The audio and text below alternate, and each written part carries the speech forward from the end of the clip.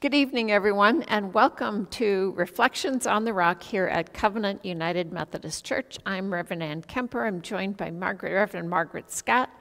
And, I love going back and thinking how long we've done this I know. and how much fun we have doing it. Yeah. We just have really, with the help of Kevin and Bob, enjoy these times of reflections with you. Tonight we're going to be looking at portions of Psalm 104, if you want to get out your Bible. It's all about the goodness and greatness of God. And so it's appropriate then that we begin with the hymn, O God, our help in ages past.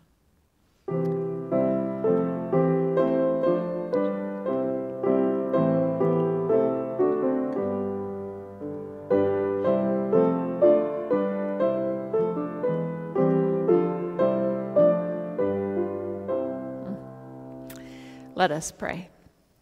O God, our help in ages past, our hope for years to come, our shelter from the stormy blast, and our eternal home.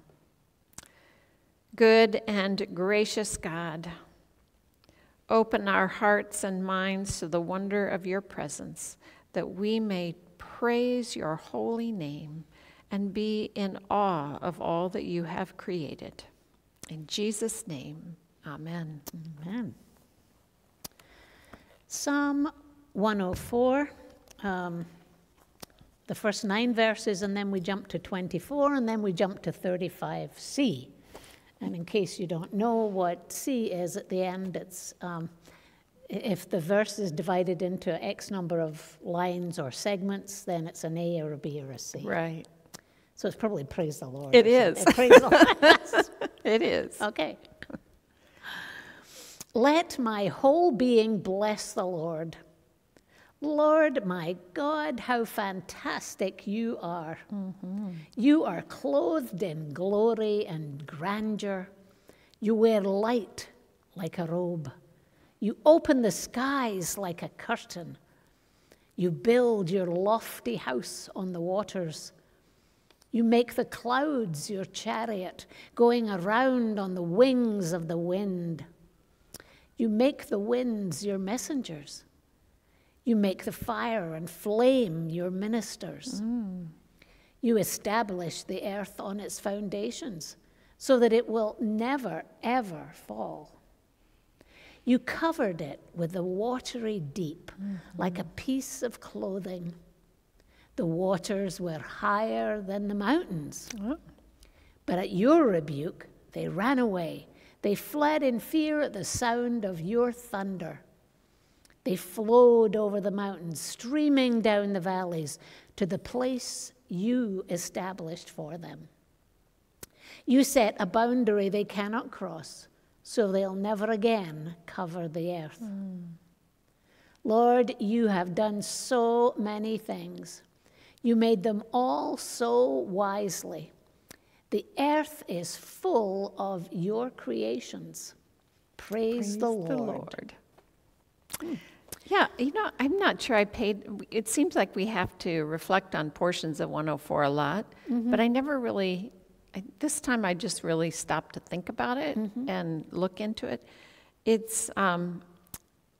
It can be, I read one commentary that said it could be a stewardship sermon on how to care for the earth. Oh, yes. And, which is partly where this is going, but it's also, just this amazing awesomeness of God and God's power.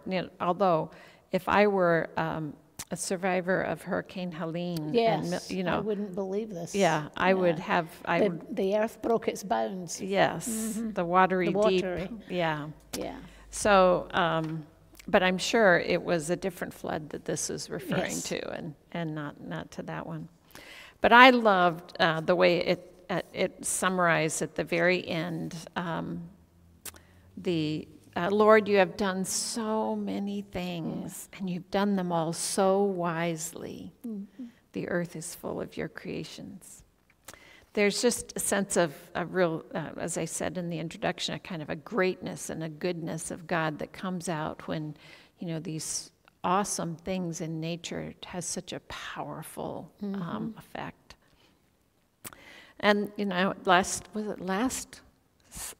week in Hebrews it said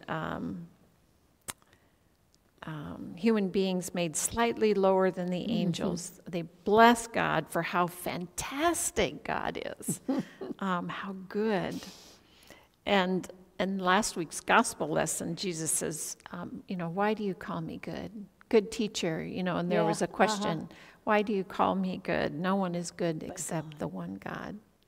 So these themes have kind of happened over and over again. And this week it's all about creation and the Creator on Richard Rohr's emails. Oh, I've missed the last few weeks. Okay.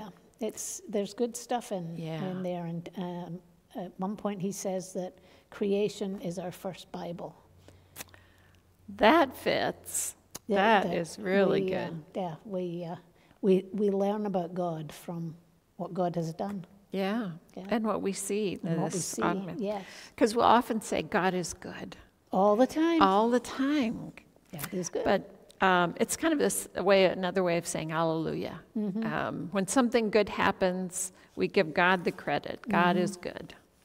And we go back to Genesis. Every day, creating the heavens and the earth, God saw that it was good. Yeah.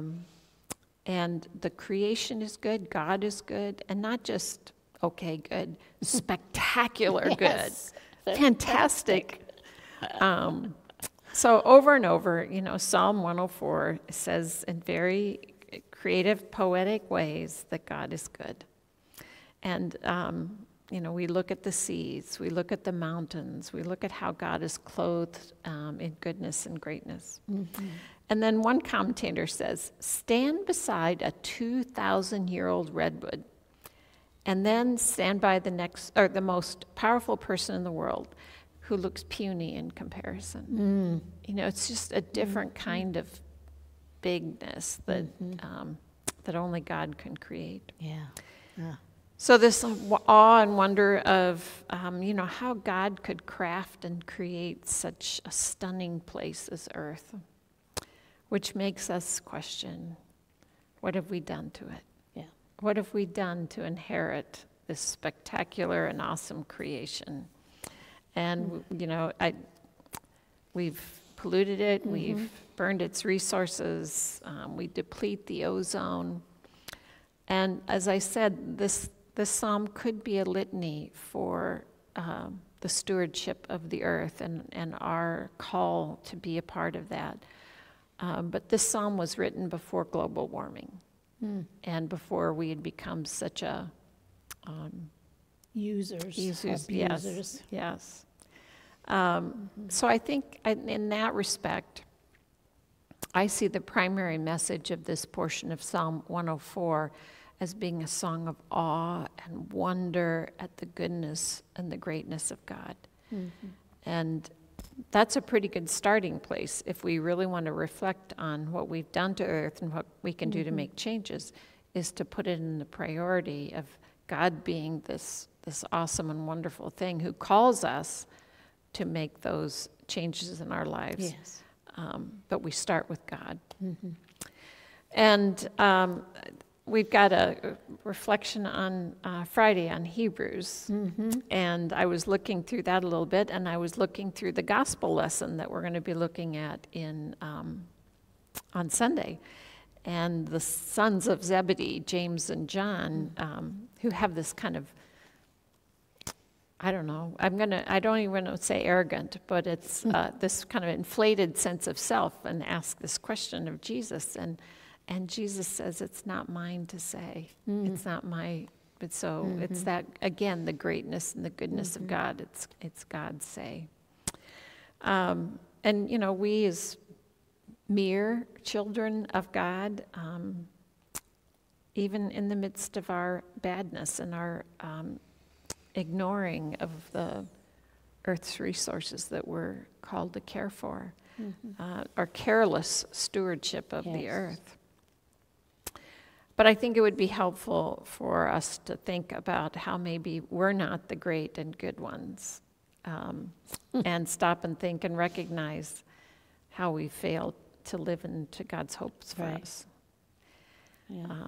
So with all that in mind, and I think of us as, fallible human beings, thank goodness for grace. Yes.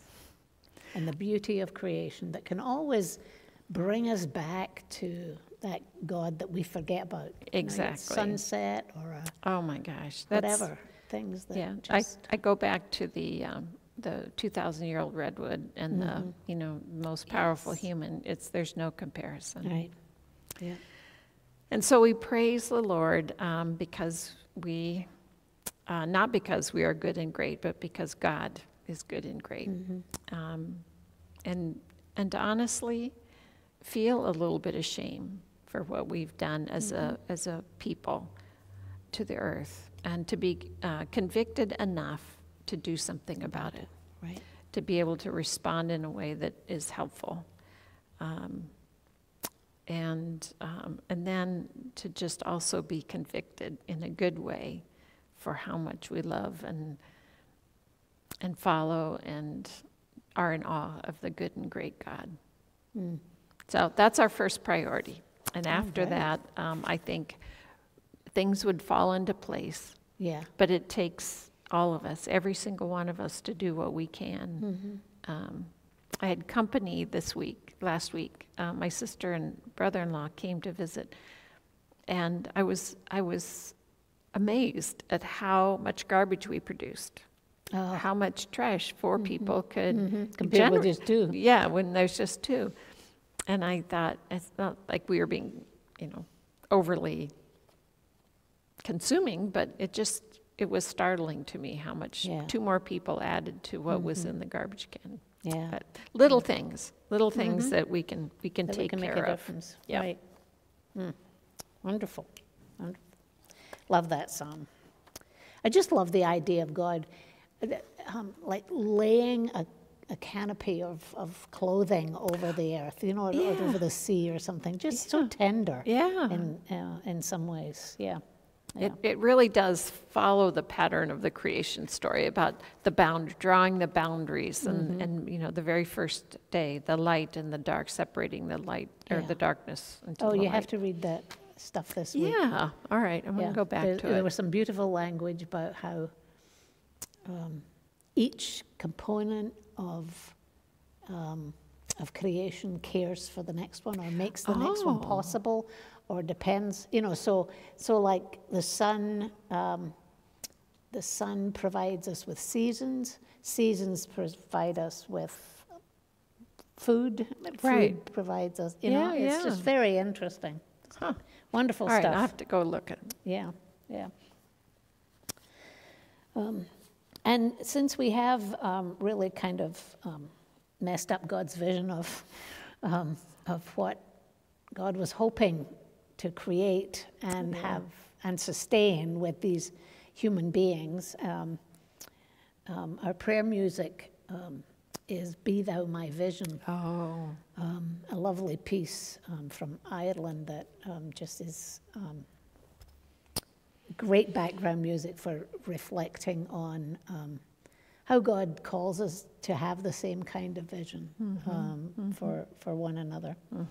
We're praying this week for Luann, who is still waiting for test results, for my friend Kelly, for Bonnie, recovering from surgery, for Marion, Mark's mother, recovering from a fall, for Dan Kemper, who's recovering from who'd ever heard of, micro heart attack. He's 41. Yes. I know. It's very scary. Thank you for praying. Yeah, yeah. It's good news, though. It is good news. It is good He's fine, and he's going to be all right, but he's got to pay attention. Right? Well, that's exactly what that psalm tells us. Yes. We're going to be all Yeah. right, but we have to pay Pay attention. attention. Right? And we're praying for Shamika, Yeah. whose brother Rodney was killed in some violence in the city last week. Let us be in a spirit of prayer.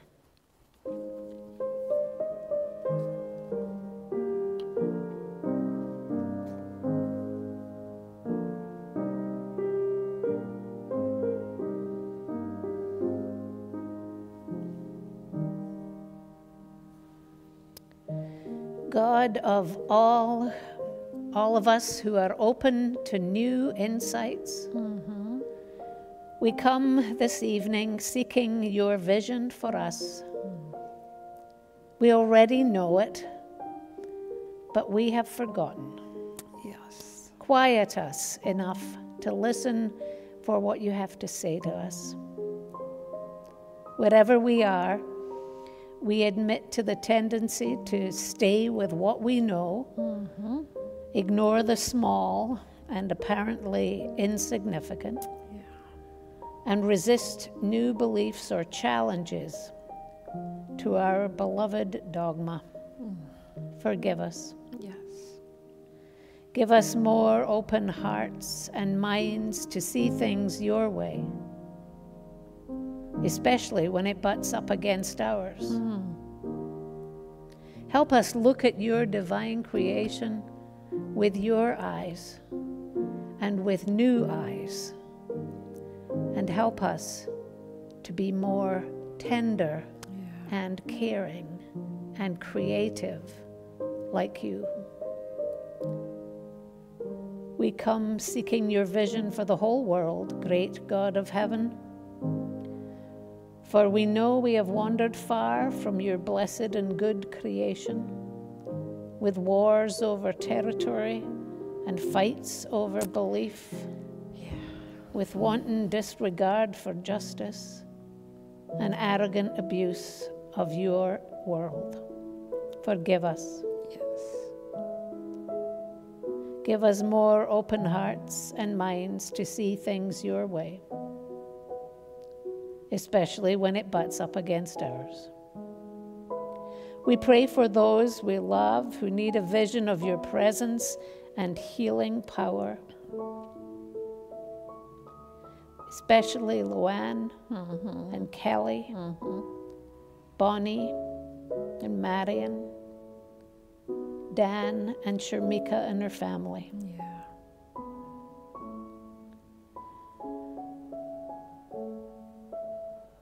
We pray for those who stand in harm's way in Ukraine and the Middle East and Sudan, at so many places. Those who stand in harm's way of our politicians, of violence on our streets, and of discontent in our homes. We pray for all who work doggedly for justice, while the rest of us watch from afar. Be our vision, God of our hearts. Let nothing else get in the way of that. Be our wisdom, for the world sorely needs it. Yes. This we pray in the example of Jesus, daring to call you the God of the cosmos. Our Father in heaven, hallowed be your name. Your kingdom come, your will be done on earth as in heaven.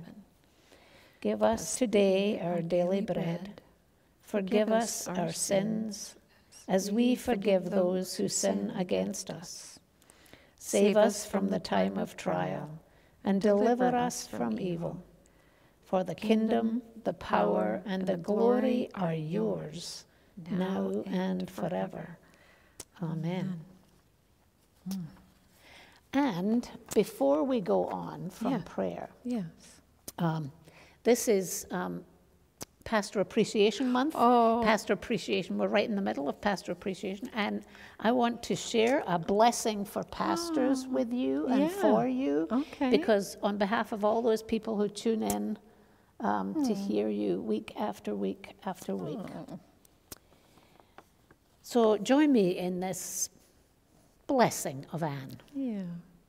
Blessed are the wounded healers, those who serve others in the midst of their own fear and pain and doubt and loss and worry about their sons. Yes. God, may they know that they are not alone, that you are here. May she feel your love poured out for her so profusely, so personally, that love overflows back to you in return. Grant her the encouragement she needs that will set her on a joyful path of service.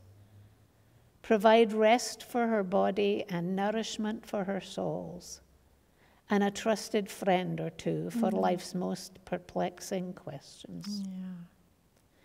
Guide her in practical ways as she seeks to lead in uncertainty, comfort people in their sickness, console them in their grief, and celebrate life's greatest joys. Grant her the grace to know somehow that yours is an economy of compounding love, of more than enoughness. May it be so. Aw, So God bless you, sweet. Anne. Thank you. This is I need my tissue. this is one of those regular blessings that I enjoy from Kate Bowler. Oh, So you can have boy. it. Well, thank you very much. Well, we don't often get to Well, appreciate our pastors. well, back at you. Oh, my goodness. All right, so what are you doing on Friday? Oh gosh, yes, Friday, Hebrews, not my favorite book. Yeah, I don't know what we're going to say about Hebrews. Hebrews chapter 5, 1 to 10. It's a difficult piece of writing for this day and age because it really doesn't fit with any kind of common language that we have, but we'll play around with it.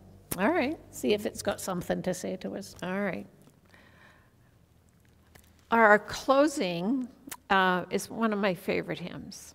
And it's joyful, joyful, we adore thee. And if I were to see that giant redwood, I would say, joyful, joyful, we adore thee. Yes. And so may you go forth into this evening and to the days ahead looking for that time when you can say, joyful, joyful, we adore thee.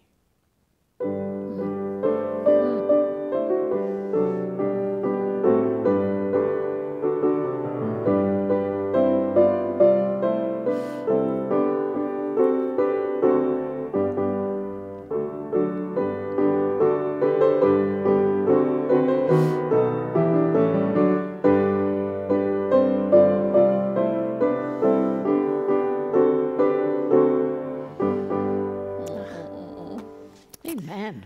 Amen is right. Good night. Good night.